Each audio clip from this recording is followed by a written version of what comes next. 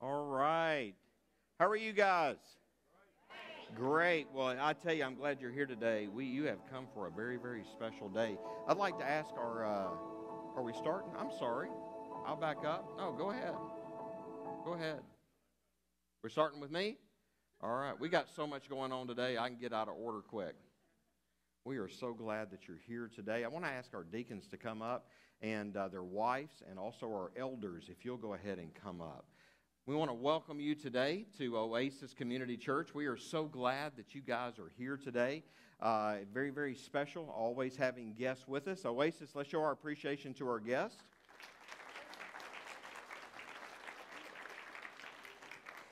If you will look at the screen and you're a guest, there's a telephone number. And if you will text the word welcome to that telephone number, it's going to send you a form to fill out very quickly. I think all it's going to ask for is your name, your email address, and I believe it'll capture, if not, give us your cell number. What you're going to receive is an email once a week for about 6 weeks. It's going to tell you something about the ministries of the church. At the end of the 6 weeks, it's done. We're not going to spam you forever, right?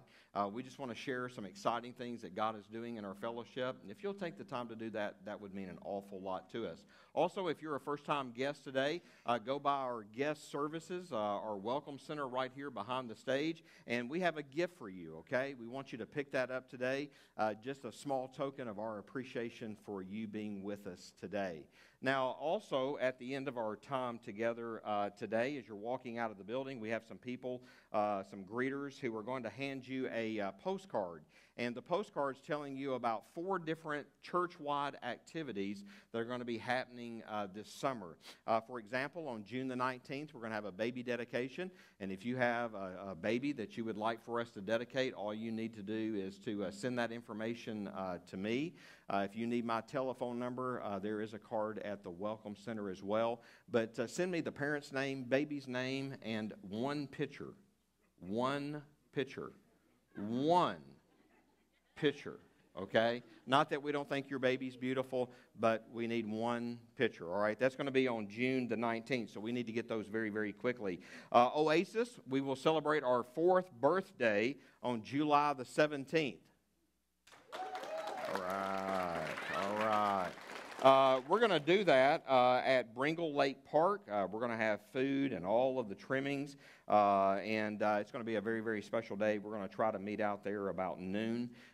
So if you will, meet us out there at Bringle Lake Park. Our guests are more than welcome, okay? And we want you to come celebrate that with us. On August the 7th, we're going to have Bless the Backpack. School's going to be starting very, very soon, and we want to pray over our teachers, our parents, and our students. We're going to have a watermelon supper out at Bringle Lake. We're probably going to need it on August the 7th, all right? Might even get a few baptisms after that, right? All right. Then every second Wednesday, which would be, let's see, will it be this Wednesday? Is that right? Yeah, this Wednesday coming up. Every second Wednesday in the month from June, July, and August at our adult Bible study called Refuel, we're going to have homemade ice cream, okay? And so remember that. All right. Yeah. It's amazing what inspires people, all right?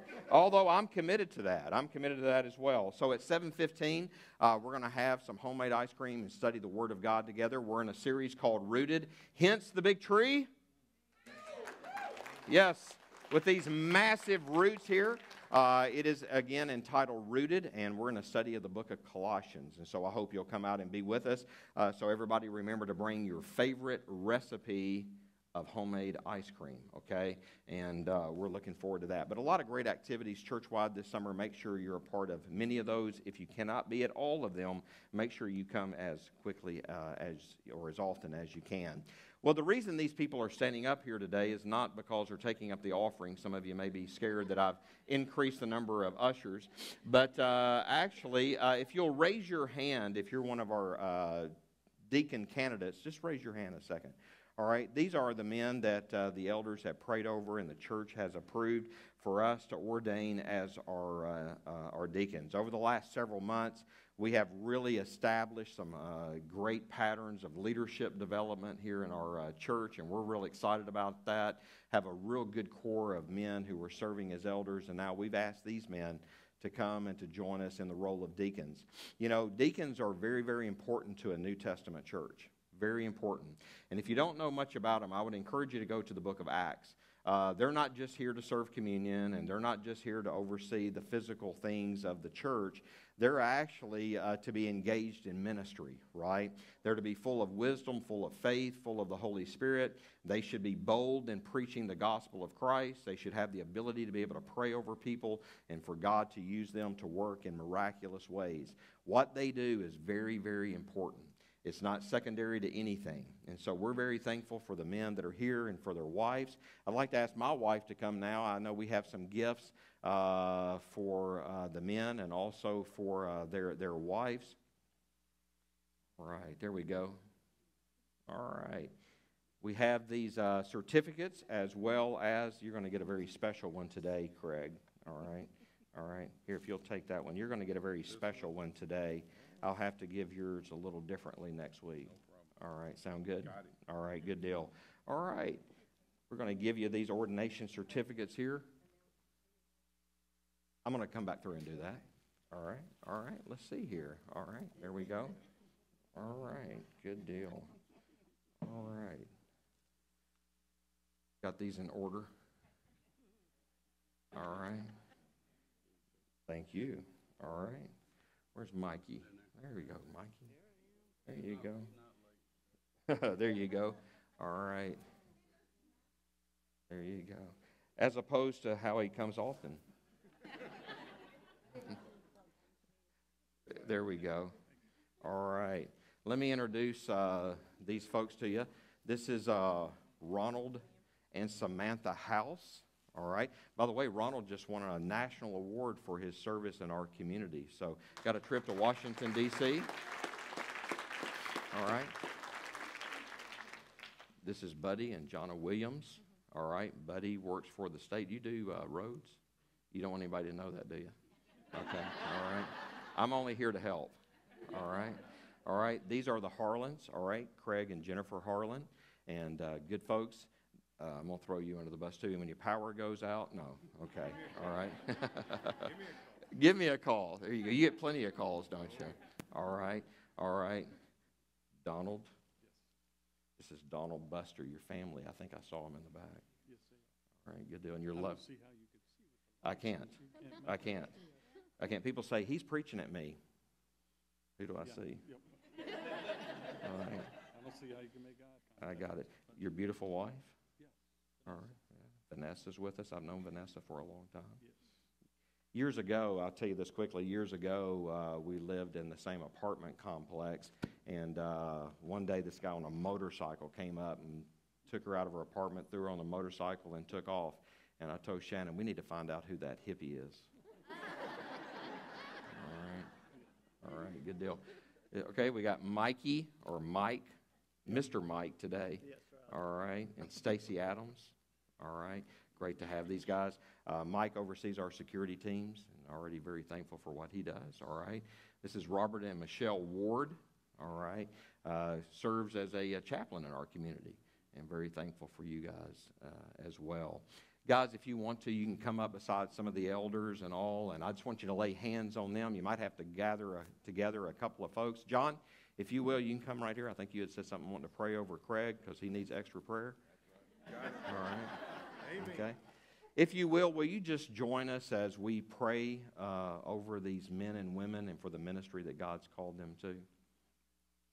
Father, we just want to thank you today that we have an opportunity to celebrate good men. And we live in a world today that needs good, godly Christian men. Not perfect men, because there's none but Jesus, but men who have a commitment to obey you, to be filled with the Spirit of God so that they might do exploits in your name. Father, I pray that you will bless their ministry here at Oasis and in the community. May they, years from now, be recognized as a catalyst for revival in our community. And it's in the name of Jesus Christ we pray. Amen. All right, let's show our appreciation to these guys. You may be seated. I'll ask the band to come up, and we'll begin our worship time. All right?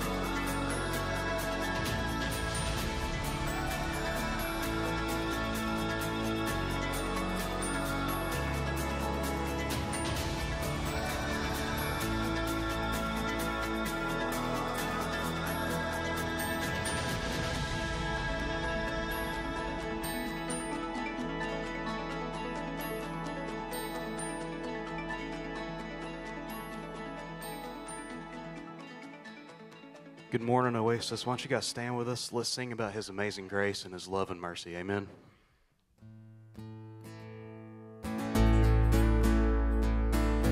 Got some familiar songs this morning?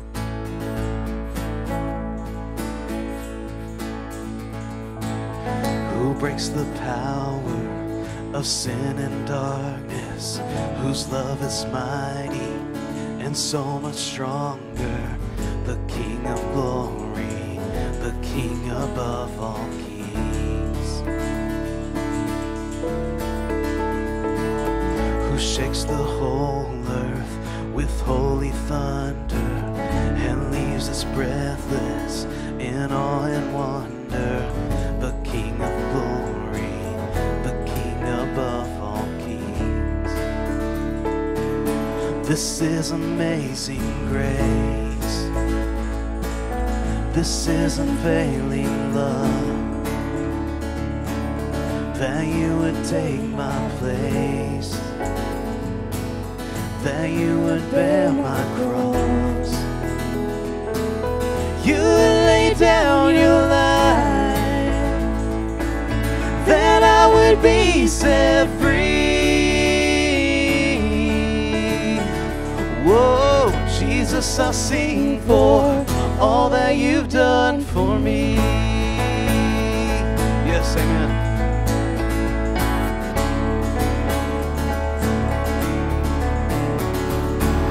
Who brings our chaos back into order? Who makes the orphan a son and daughter? The King of glory, the King above all kings.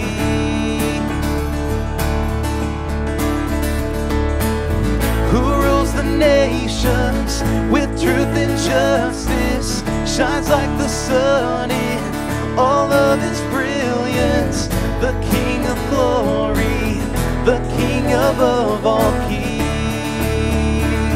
Yeah, this is amazing grace. This is unfailing love, that you would take my place, that you would bear my cross. You lay down your life, that I would be set free. Whoa, Jesus, I sing for all that you've done for me.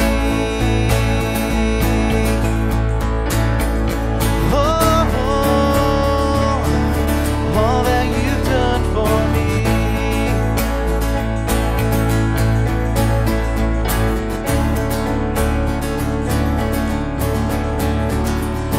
Worthy is the Lamb who was slain. Worthy is the King who conquered the grave. Worthy is the Lamb who was slain. Worthy is the King who conquered the grave. Worthy is the Lamb who was slain. Worthy is the King who conquered the grave. Worthy is the Lamb who was slain. Worthy, worthy, worthy. Oh, this is amazing grace. This is unfailing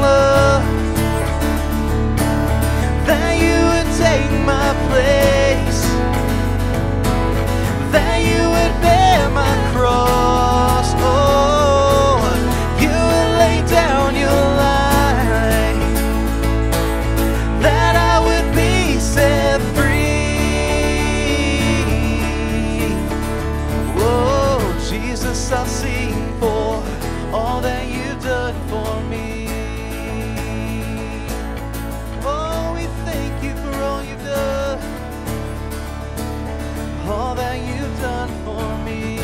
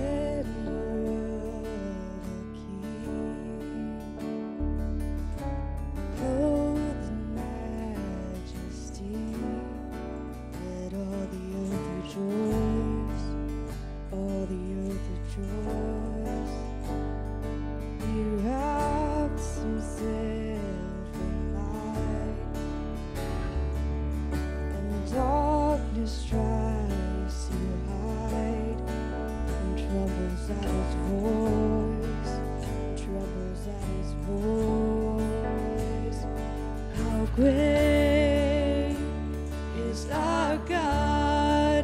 Sing with me, how great is our God. And all will see how great is our God.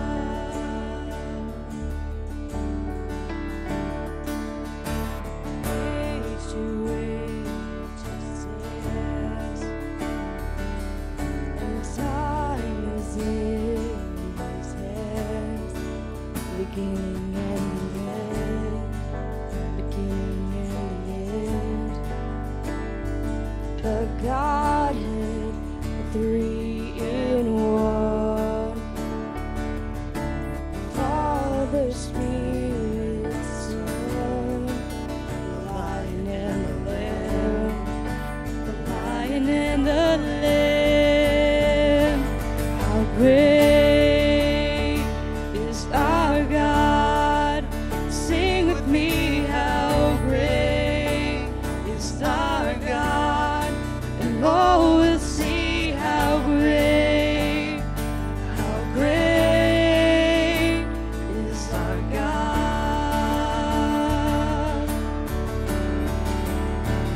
Yes, you're the name above all names, worthy of all praise, and my heart will sing how great is our God. Oh, sing it again. You're the name above all names, are worthy of all praise, and my heart will sing how great is our God. Oh, how great is our God. Sing with me, how great is our God. And all will see how great is our God. Oh, how great is our God. Sing with me, how great is our God. And all will see how great is our God. Oh, sing it again. Oh, how great is our God. Sing with me, how great is our God. And all will see how great is our God. Amen.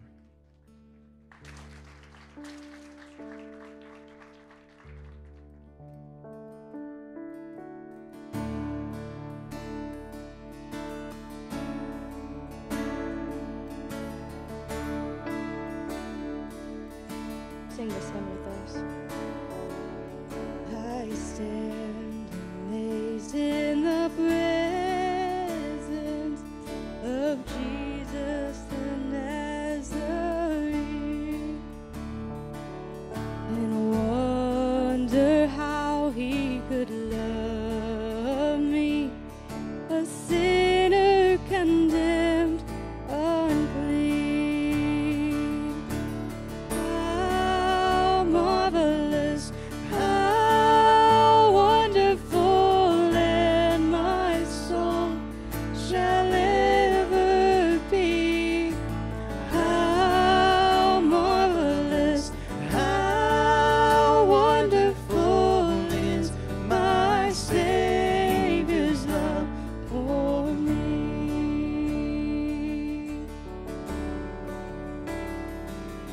He took my sins and my sorrows, he made them his very own. He bore the burden to Calvary and suffered and died alone. Oh, how marvelous, how wonderful, and my song shall ever be. How marvelous, how wonderful is my Savior's love for me. How marvelous, how wonderful, and my song shall ever be. How marvelous, how wonderful is my Savior's love for me. Oh, how marvelous, how wonderful, and my song shall ever be. How marvelous, how wonderful is my Savior's love for me.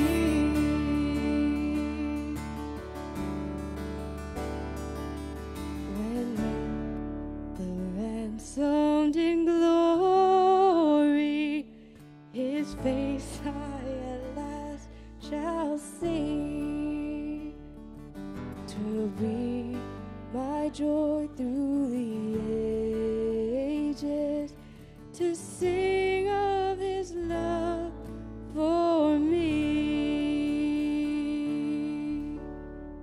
Amen. Amen. My prayer for you this week is that you will come to experience the love of Christ, maybe in ways you haven't experienced before. You know, Paul prayed for the Ephesians, and it's my prayer for you. I hope that you'll pray this for me, that we would come to understand the love of Christ for us, a love that goes beyond comprehension. It's just something that has to be experienced. And I pray that you will experience that afresh this week. As we prepare to receive our offering today, let's pray a prayer of thanksgiving. Father, we thank you today for that incredible love, a love that knows no end, a love that knows no boundaries. It is higher than, deeper than, wider than anything that we could ever imagine. We thank you for that because we know in ourselves we're undeserving of such love. We thank you that you loved us enough to send Jesus to die for us and to secure for us the victory we could never have in our own strength. Thank you for the offerings that are being received today. And those that are received here, I pray that you will give us wisdom to use them to announce this incredible love to the world. And it's in the name of Jesus Christ we pray. Amen. You may be seated.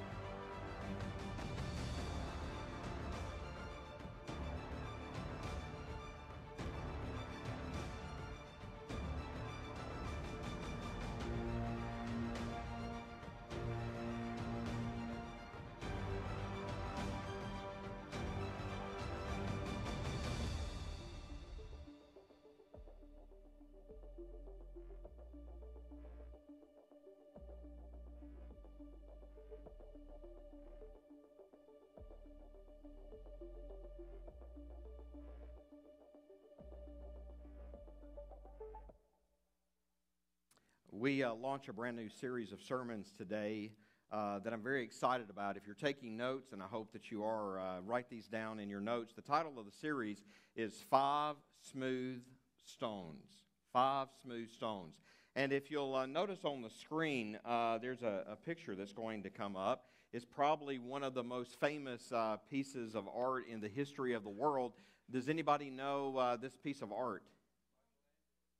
Yes, Michelangelo's David. It is in the city of Florence, all right? How many of you have actually traveled to Florence and actually seen this in person? All right, I'm amazed at the number of people who have been to Italy. All right, that's great. That's a little further out than Sims, I believe. And so that's exciting. I've never actually seen this statue in person. There is one that is a replica, if you will, of this beautiful statue in the city of Davao, which is in the southern Philippines, and it's absolutely a beautiful, beautiful replica of this particular statue. David is probably one of the most beloved characters in all of the Bible. Believe it or not, David is mentioned more times than any other biblical character by name than the Lord Jesus Christ. He is mentioned more than Abraham. He's mentioned more than Moses. In the Old Testament. He's mentioned more times than Peter or Paul in the New Testament. And probably this is a biblical character that many of us learned very early if you grew up in church like I did. This is one of the characters that I was taught about very early. Perhaps Adam and Eve might have been the first one. The Lord Jesus Christ might have been one of the first ones. But as far as biblical characters, David represents probably one of the most rehearsed stories in all of the Bible. Does anybody know where I'm going with this? What is the story that we are familiar with about the life of David? David and Goliath, right? David and Goliath. And we all remember that story from our childhood. We're actually going to review that story today, but I bet there are some things that you don't know about the story. There are things and details that maybe that you say, well, I've heard that all my life. You know, when I was in school or in Sunday school, you know, I remember the flannel graph board and the cutouts and had it up there. I know all that you can tell me about David.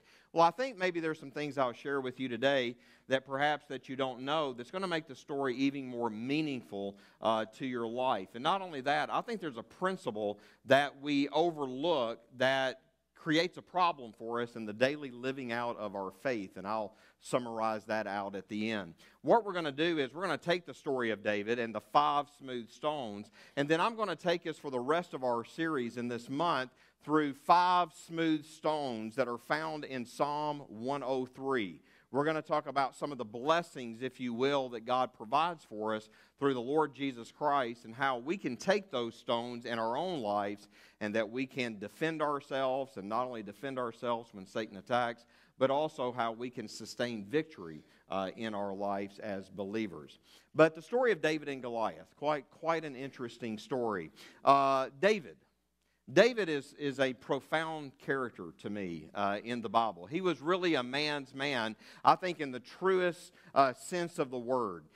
David had both a tender side, but he also had a warrior-like personality and mentality. He was very, very tender in the sense that he wrote poetry, right?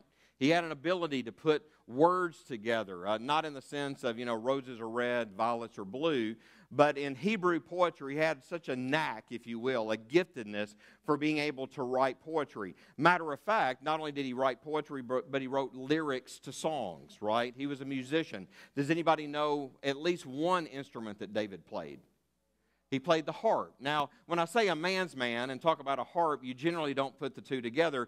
That's what makes David such an interesting character in the Bible. He did have the ability to play the harp and to write poetry and to write lyrics. Matter of fact, in the Old Testament book of Psalms, it's a collection of 150 Hebrew hymns, right? Hebrew hymns. And David is credited with writing at least 73 number one hits out of the book of Psalms.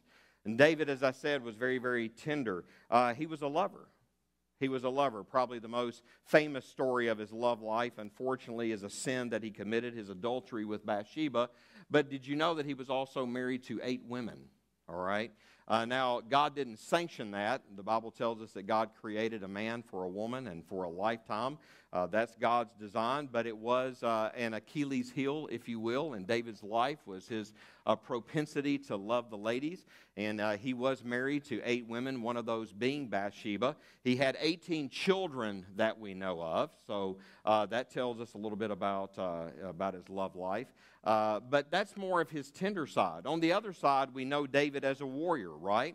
He was a warrior. Obviously, in the story of David and Goliath, we have that story. But did you know that there were 100 terrorists? They were called Philistines at the time.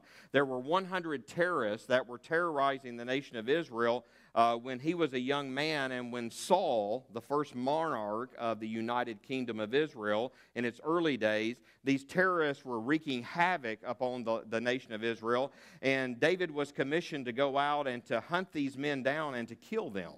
Not only did he kill them, but the Bible tells us, it records for us, that he actually circumcised them and brought the 100 foreskins to Saul and laid them at his feet. What I'm trying to communicate is this is a bad dude. This is a bad dude, okay? So he has that complexity of being tender, but also being a warrior at the same time. Probably the greatest truth that I could tell you about David is that he is in many respects a type of the Lord Jesus Christ. He is a type of the Lord Jesus Christ. And you do understand that Jesus is a descendant of David, right?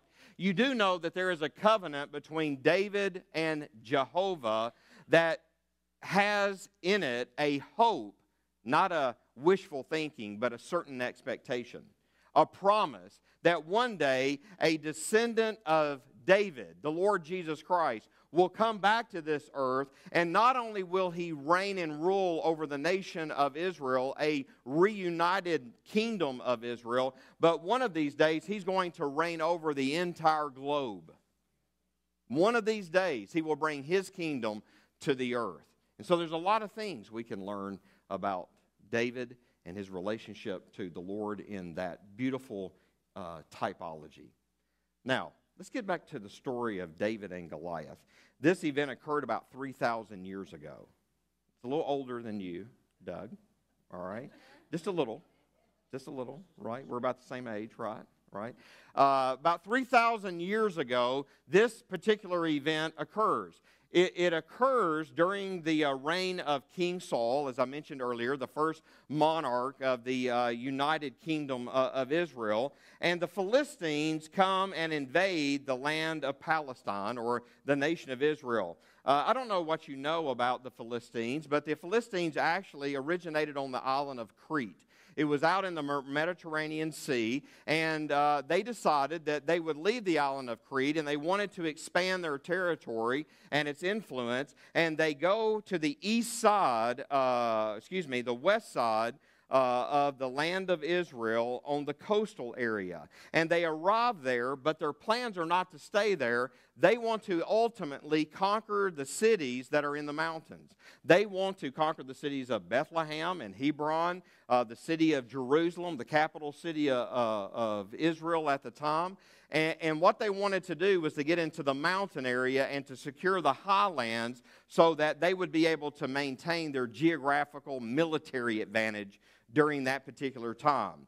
And so they come into the land of Israel, and their armies are marching, and they're going to come upon one mountain range, but there are a series. If you're taking notes, write this down. It's very interesting to the story. There are a series of valleys that run between two mountain ranges in the land of Israel. All right? Shephelah is actually the name of this series of valleys. They run from the west to the east or the east to the west, and there are a series of them. Invading armies always would come from the sea into that area of the land of Israel, and it was easier for their armies to begin to march through the valley and be able to take cities and villages going up into the mountains toward the land of Israel. But at this particular time, Saul has gotten word. King Saul has gotten word that there is an invading army that is approaching, and he wants to stop it before it ever gets close to the city of Jerusalem. So he mounts an army, and they go up on a mountain range. And so now you have the Israeli army on a mountain range, and now you have the Philistine army that is on this mountain range, and between them is one of the multiple valleys that run between these mountain ranges. And they are at a place where neither one is able to move. There's no way to take military advantage in this situation. Nobody wants to go down into the valley and try to fight going up into the mountains. No way. The Philistines don't want to do it. Israel doesn't want to do it. And there is a stalemate that takes place for many, many days. And nobody knows what to do. Finally, the Philistines choose a champion. And his name is Goliath. This was a common practice during the day, particularly if you didn't want to shed a lot of blood in a massive battle. What you would do is an army would select its champion, and he would call to the other army to send their champion, and the two would do battle. Hand-to-hand combat was the normal way of doing things, and so if Goliath won, then all of the Israeli soldiers would become the slaves to the Philistines. If, the other hand, the champion of Israel were to come out and to win, then all the Philistines would become the slaves of the Israelis. And so you know the story. Goliath comes down. He stands there on the mountain range, and for 40 days, he challenges Saul.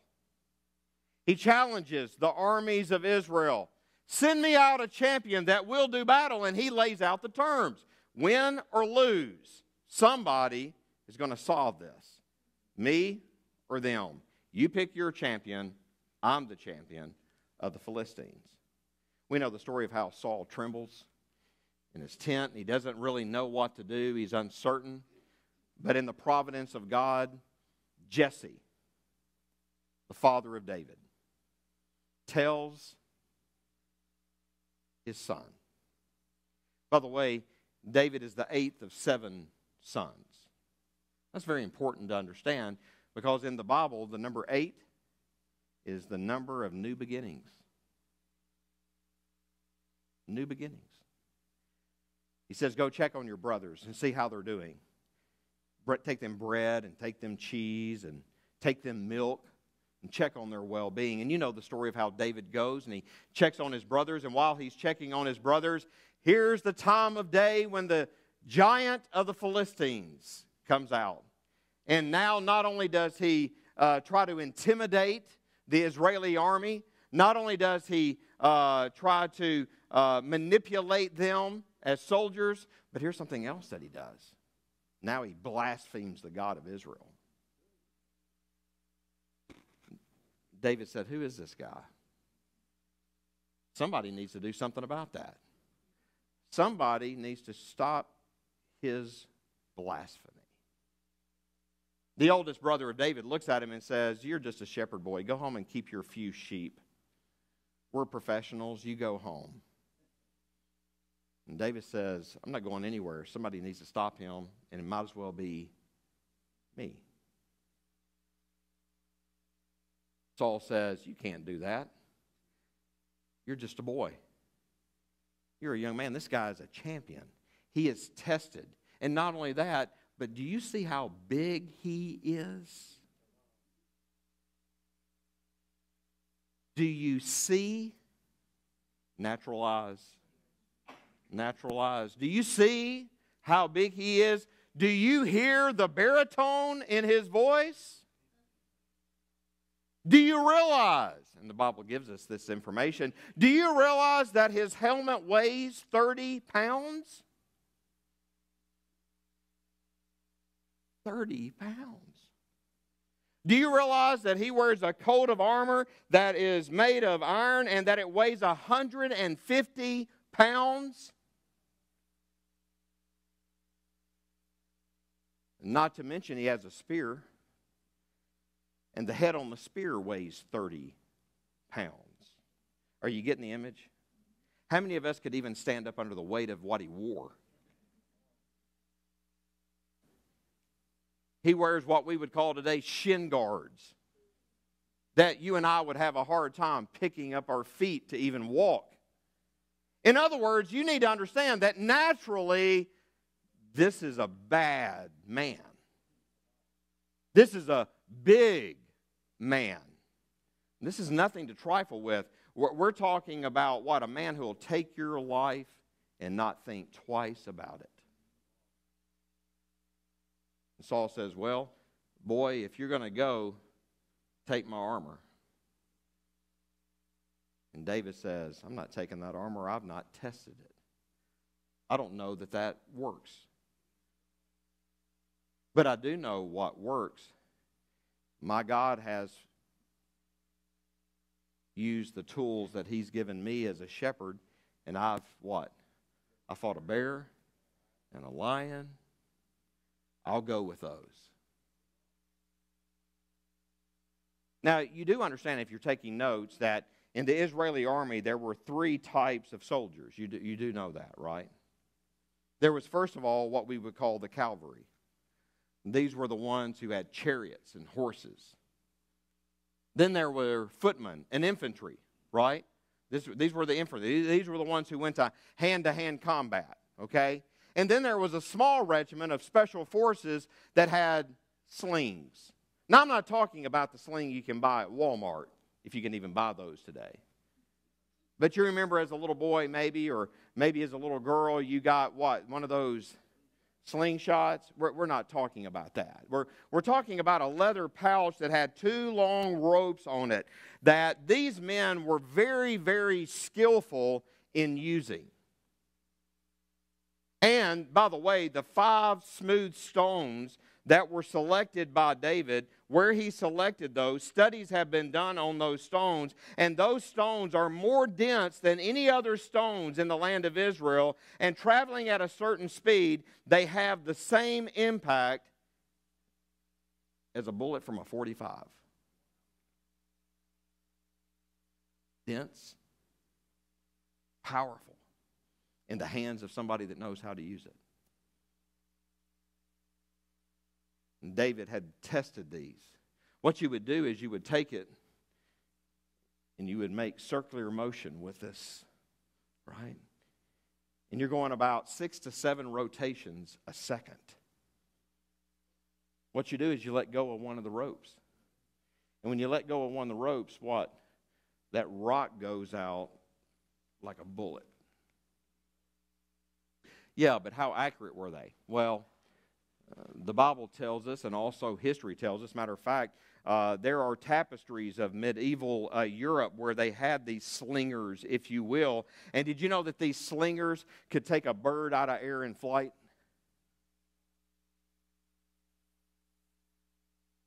David brings what's tested. And he comes off of the mountain, and Goliath comes off of the mountain. Now, let me tell you something that maybe you don't know. Things aren't always as they appear. The devil, in the eyes of God, looks much different than he does to us. You see, it's really not about a power struggle between us and the devil. It's about a truth struggle. You see, the devil's a deceiver. He doesn't want you to know the truth. He deceives. That's what he does. And so he tries to manipulate things and to intimidate you and cause you to look with natural eyes and to hear with natural ears whenever he's pressing upon you, when he's pressing upon your health and he's pressuring in your marriage and he's attacking your children and you're having trouble at work and you're having trouble at church and all the things in life are happening. He is what? He's breathing out blasphemies against God, and he's trying to intimidate you with deception rather than the truth. And you got to know the truth. So as David is making his way off of the mountain to meet this giant in the valley, have you ever noticed that the Scriptures tell us that Goliath was led down the mountain to the valley? You ever notice that? There was an attendant that went before Goliath and led him down the mountain to the valley. That's a clue. That's a clue. As he gets closer to the valley floor and he sees this kid walk up, still several hundred yards away, but is walking up, and as Goliath looks at him, he says, "Do you mean to send this boy to fight me, the champion, with sticks like I'm a dog?" Let's look at something real quick. Look at 1 Samuel 17, verse 40. David picked up 5 smooth stones from a stream and put them into his shepherd's bag. Then armed only with his shepherd's staff and a sling, he started across the valley to fight the Philistine. Then armed only with his shepherd's staff, singular, staff, singular, staff. What did Goliath say? You come to fight me with sticks. There's a clue. He's being led down the mountain. He says sticks when there's one. What's happening here? Studies have been done on these passages, and doctors and scientists and researchers have looked at it and found some amazing things here. They've discovered that even today, when there are people who have enormous size that are outliers, if you will, of the normal. Matter of fact, one of the tallest men who has ever lived was 26 years old when he died, and at 26 years old, he was 8 feet 11 inches tall. Many of the people who have this magnificent growth patterns in their life, they've discovered have a tumor on their pituitary gland and causes acceleration of growth hormones and all. But there's also something else that's interesting. They've also discovered that for these people who have this, many of them have very poor eyesight. They either see double or they're very nearsighted, or both. I suggest to you that that's the case with Goliath. That's why he's being led down the mountain. He can't see. That's why he says, you come to me with sticks. There's one. Now, the reason I go into these details is primarily for this. Goliath wasn't everything he seemed to be. And your enemy is not everything he seems to be. You think he's everything that he says he is. You think that everything he throws your way is everything that it is. And how many of you and I in our lifetimes cooperate with his lies and his deception, and we begin to worry and to fret, and what do? We make the situation even bigger than it is. And we begin to think negatively about things, and we begin to operate in fear. And we're paralyzed in our fear.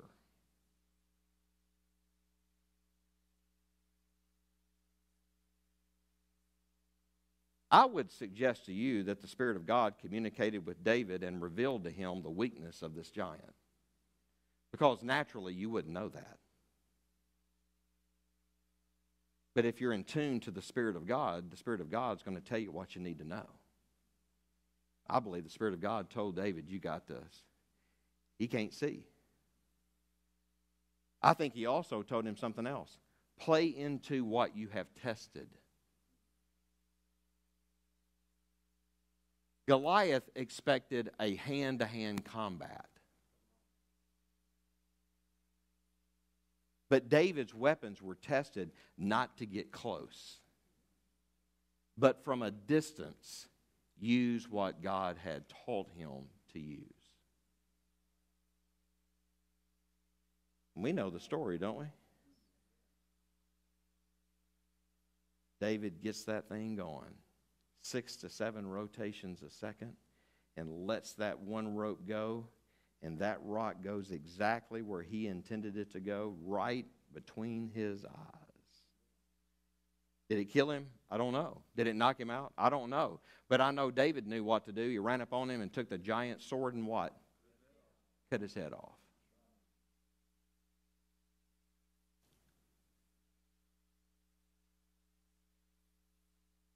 Now I'm going to tell you, those are some interesting details.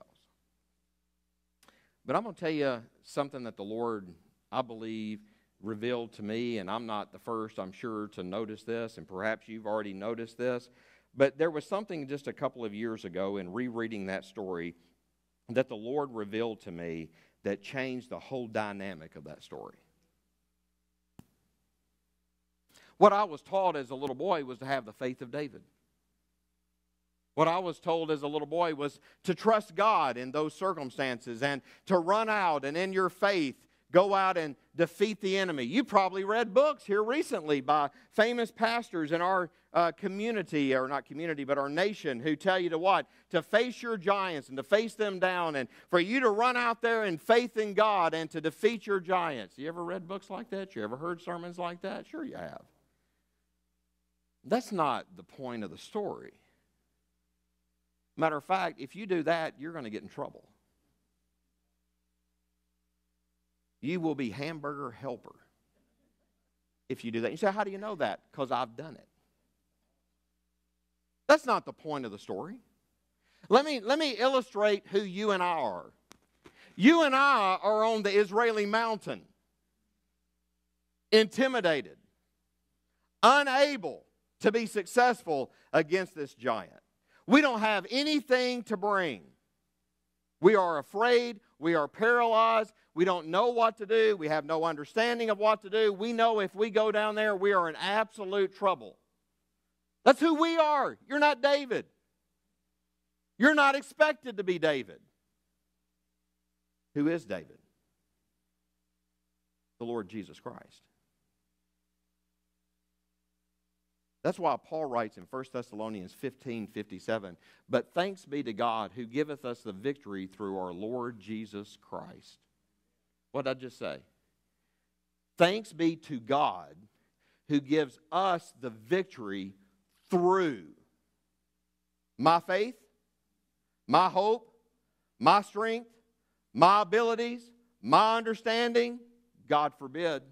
But thanks be to God who gives us the victory through our Lord Jesus Christ. Listen to me. He's already won the victory. Because what happened? Read the rest of the story. When the giant falls down and David cuts off the head of the Philistine giant, what do the Philistines do? They turn and flee. What does the Israeli army do? They began to flee to chase them. Why? Because the victory was already won. Listen to me. Your victory is already won. He's already secured your victory. All he wants you to do is what? Follow him in the victory. Yeah, you have to have faith, but you don't have it's not faith in yourself. It's faith in him and what he has already done. So when you go to Psalm 103 and you see those blessings that are listed there, and there are 5 of those blessings, which I find interesting. 5. 5's the number of grace in the Bible. These are 5 grace gifts to you to use in your life when the enemy comes. What we're going to do over the next several weeks in the month of June is we're going to take the time to talk about each one of these.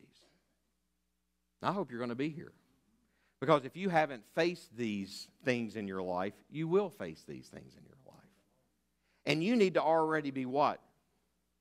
Rooted and grounded in who Christ is. You need to be rooted and grounded in what He's done for you. Right? I want you to write this down. This is one of my, Shannon's heard me preach and use this before, and it's one of her favorite sayings. It's not original with me. I actually heard it years ago by Dr. Adrian Rogers, but I'll take credit for it. He's with the Lord. He made a statement years ago, and it means more to me now than ever before, and it's this right here. If you're taking notes, write it down. We don't fight for victory. We fight from victory. You see, that changes everything. David is a type of the Lord Jesus Christ.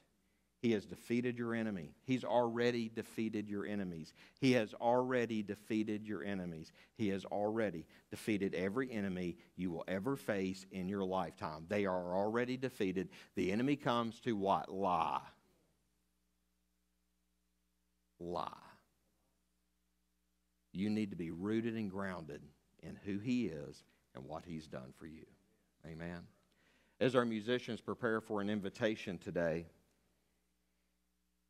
I remember the day like it was yesterday, just a couple of years ago, when the Lord really illuminated that. And for me, it changed everything. My battle is just to keep my focus on that.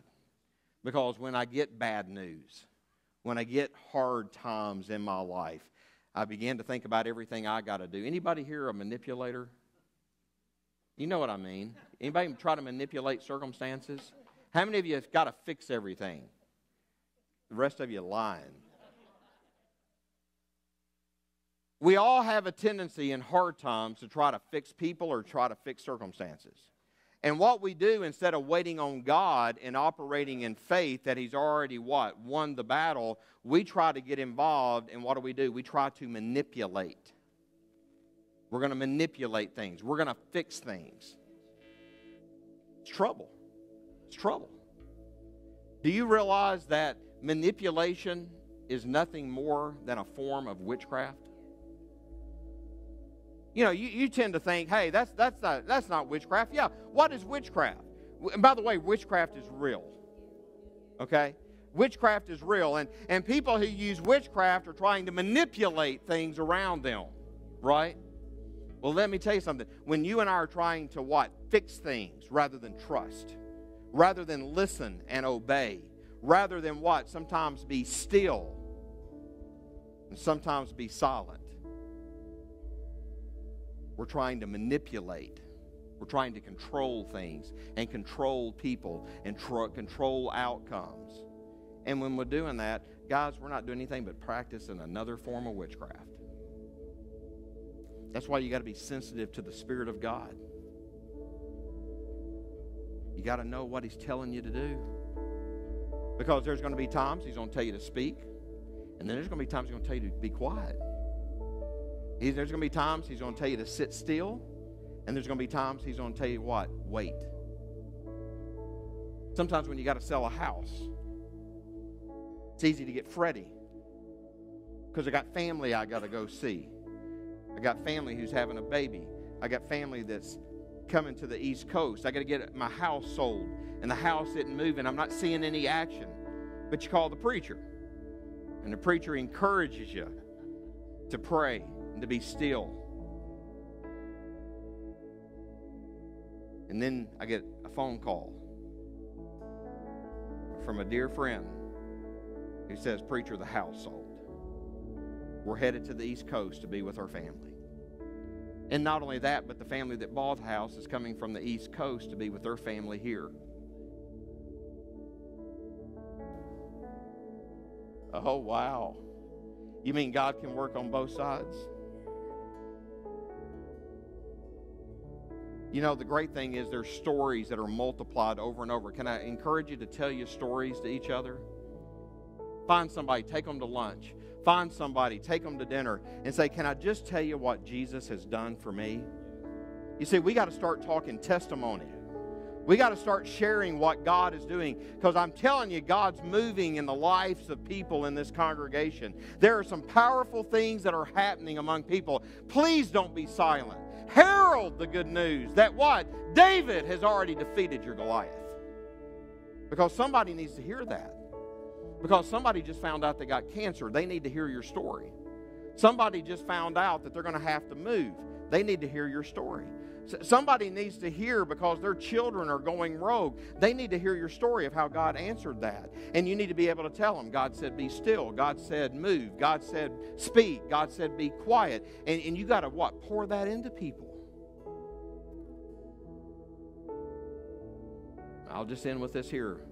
But thanks be to God who gives us the victory through our Lord Jesus Christ.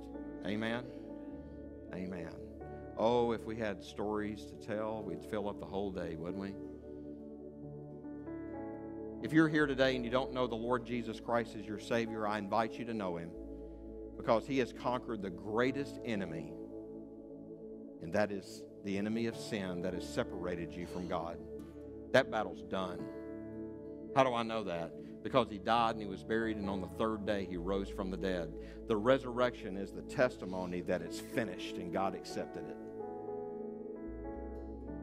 With that death and all of His suffering, so many other blessings came. We'll talk about them. But if you don't know Him, you're on your own. You're on your own. You're here today, you're looking for a church where people love one another, they love the Lord, they're searching ways to serve one another and to obey Him. You feel like the Spirit of God is calling you to be a part of this fellowship, we invite you to come. Whatever it is that you need today, we're here to assist and to offer blessings upon your obedience. As we stand, as our prayer partners come, we invite you to come today.